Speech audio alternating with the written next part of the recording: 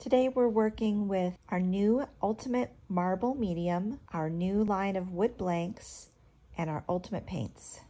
So I'm just going to add 1 cup of warm water to my container and 1/4 teaspoon of Ultimate Marble Medium. And shake. 1 cup of warm water. Once the mixture is completely smooth and I don't see any more clumps, then I'll just let this sit for 30 minutes. I'm just gonna start with some complementary colors. So this is green opal, verdigris, moss, moonstone, and just swirl the colors until I have the effect that I want. And then I just have a bit of wire that I have bent the end up on. I'm going to hook this through, and then I'm just going to try to dip with the front side down and then pull out. Find the place in here that I want the pattern. Dip down, pull out, tap, tap, tap off the excess. Do the same for these top pieces.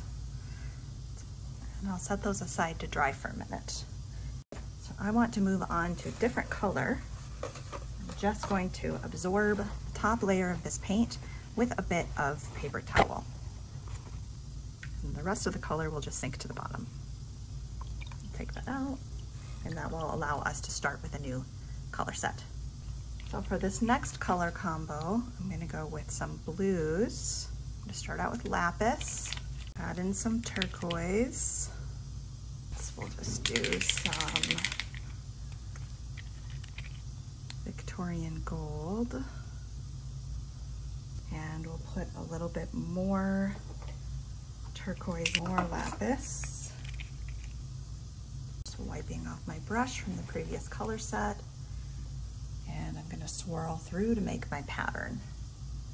I want this pattern to be a little bit bigger, I think, so I'm not gonna swirl it as many times. Larger sections of color. Okay, so we're ready to dip this next color. Tap off the excess.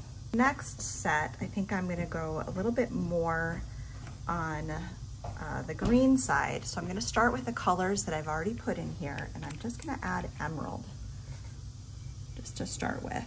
Moss, some verdigris, and some aged bronze, emerald, and swirl. Then I'm just gonna pick the area and dip.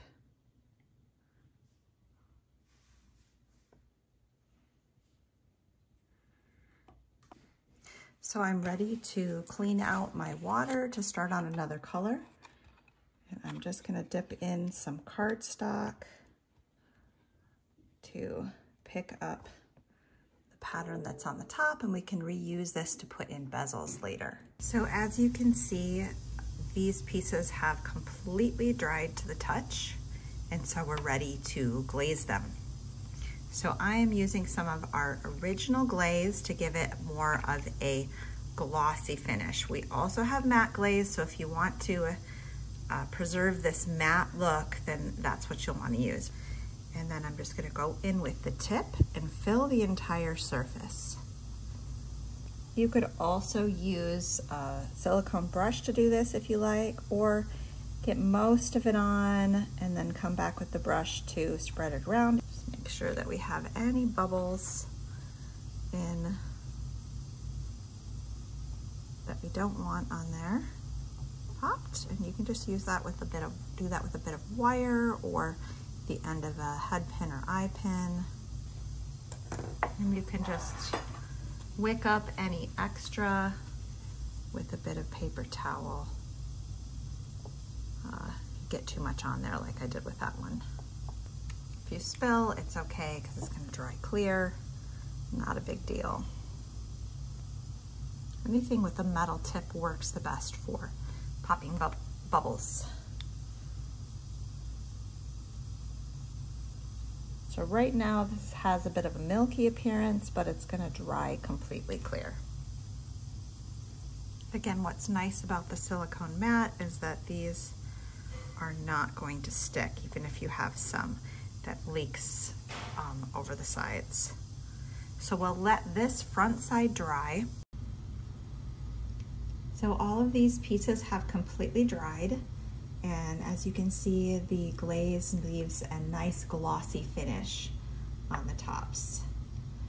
And then on our backs, you can see the more matte version without the glaze.